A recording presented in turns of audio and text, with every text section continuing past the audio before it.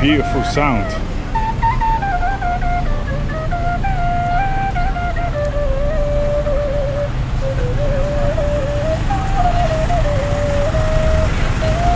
Hey, he's really good, isn't he?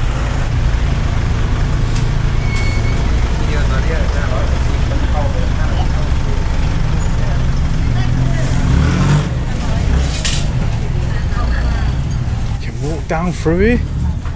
Yeah. Hello, Swadee Kap. Sabadi Mai. Body laundry. Ah, very nice.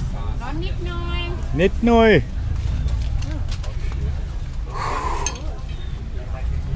And get out this way. Hey, setting up for tonight though, isn't he? I would have thought. So, we might just have to come down here again tonight. That could be a better plan. See what it's like in the night time with a bridge. I bet it's amazing. Look how quiet it is though, guys. Look how quiet it is. It's a beautiful little town. Lovely little town.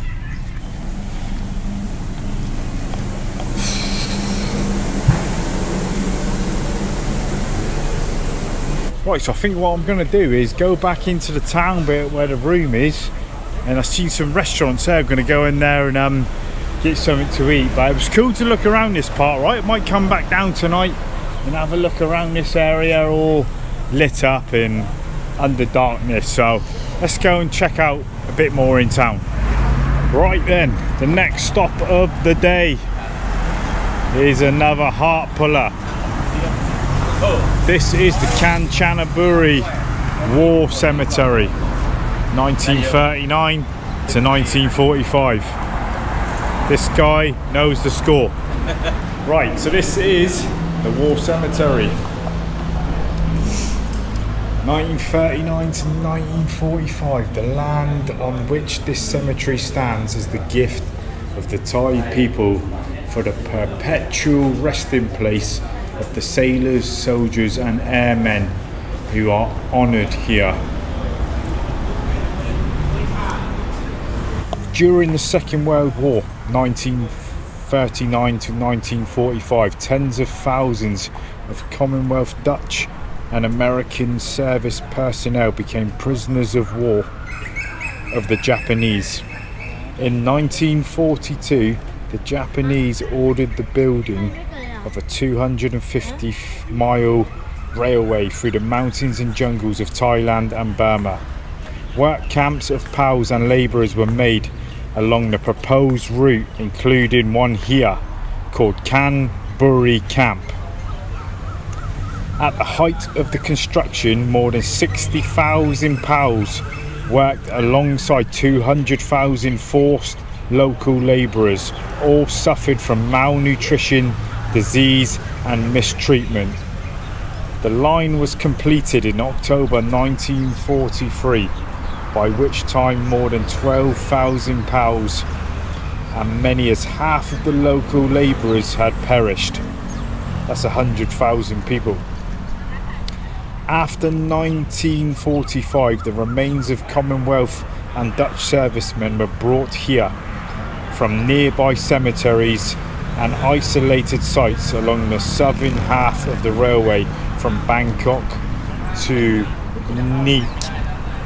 Today there are more than 5,000 Commonwealth and almost 1,900 Dutch servicemen buried or commemorated here. Again, what can you say? It's just an honour to be here again, really. Kanchanaburi is, yeah, it's a beautiful place, but at the same time, it's a really sad place, isn't it? When you've got this on the doorstep every day. And yeah, I can see why tourists come here, even though should it be a tourist attraction, but people coming to pay their respects. There's nothing wrong with that, right? These people deserve that, don't they? C.E. Wakelin, Royal Signals. Your life a beautiful memory, your death a silent grief, safe in God's keeping. L.G. Green, Royal Signals. 27th of May 1945, age 34. H.V. Rutherford, the Cambridge Regiment, 25 years old. F.M. Reynolds, 32 years old. 32 years old. Wicker, I forgot your name, buddy. I'm so sorry. J.C.L. Fane, 32 years old. A.W. Wicker, 39 years old. R.W. Mann, 31 years old. Peace, perfect peace.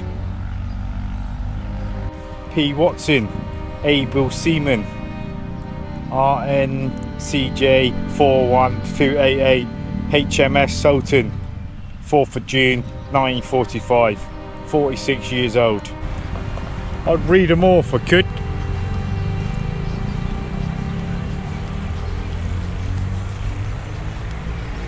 Yeah, something I had to see. I have to see this, I have to pay respects. So yeah, it's crazy what happened here, right? It's nuts, man. Yeah? So over there's the museum. It's too late in the day now, so we're gonna have to go there tomorrow along with the other one in town. I want to see both of them, Death Railway Museum and Research Centre.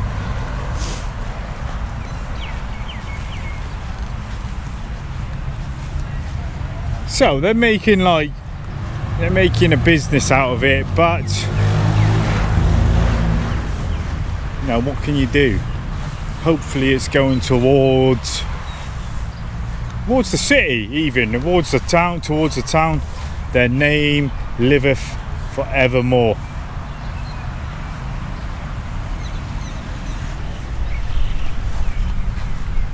It's got a special feeling about it, Kanchanaburi.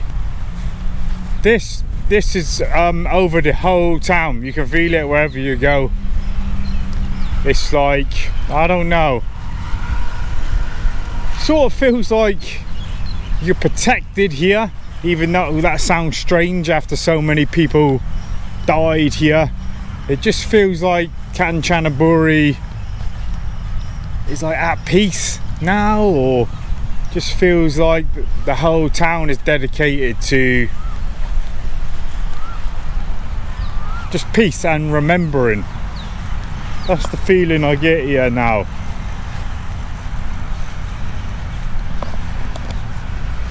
Just sort of like sabai, just, you know, it feels like if you'd done something crazy here, you would be, you know, you'd get dealt with more than some other places. That's what it feels like to me. Nobody steps out of line here.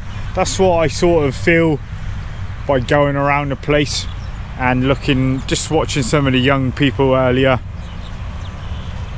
It just, oh yeah, it seems like that to me.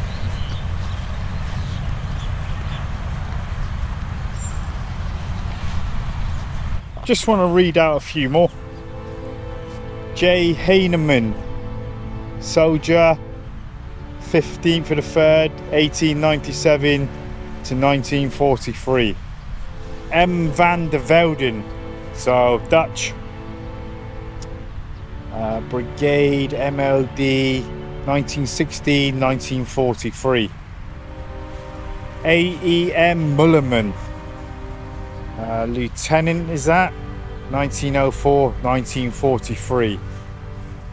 J. Pracht, 1943. J. Strick, 1906-1943. G. F. de Jude, soldier, infantry, 1924-1943. And if you notice on the dates, look, they're all within February, March, April, May sort of time, 1943. J. A. Mull, Sergeant, 1918-1943. E. Muller, soldier, 1900-1943. 9th of May. And look, it's really been up well kept as well, isn't it? They've kept it really nice. Look, every grave site here has got flowers. So we've got some people down there actually sitting down next to one. Maybe they're relatives or something.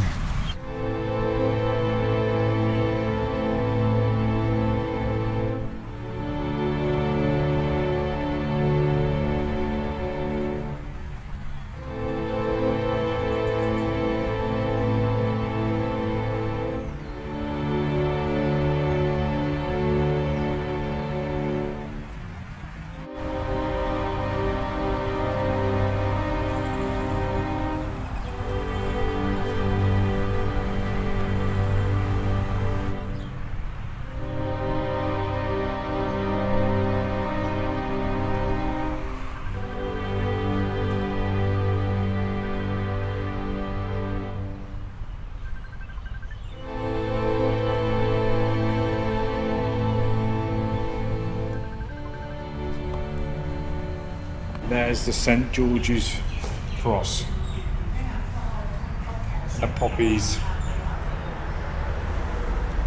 In honoured remembrance of the fortitude and sacrifice of that valiant company who perished while building the railway from Thailand to Burma during their long captivity. Those who have no known grave are commemorated by name at Rangoon, Singapore and Hong Kong, and their comrades rest in the free war cemeteries of Kanchanaburi. Can't read the next bit because it's behind the poppies.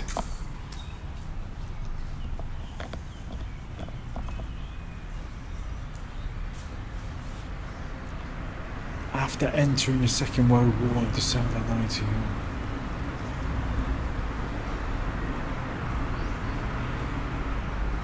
Really good write-up there. I'm not going to read it all, guys. I'm sure a lot of you know, but if you come here you can read all about it and check it out for yourselves. It's a very sad place. I'm glad I've just come down here, and I'm glad I've done a vlog here as well, actually, because it's promoting their names, it's promoting, you know, it's showing the people that it still lives on and don't forget. So I'm happy with that.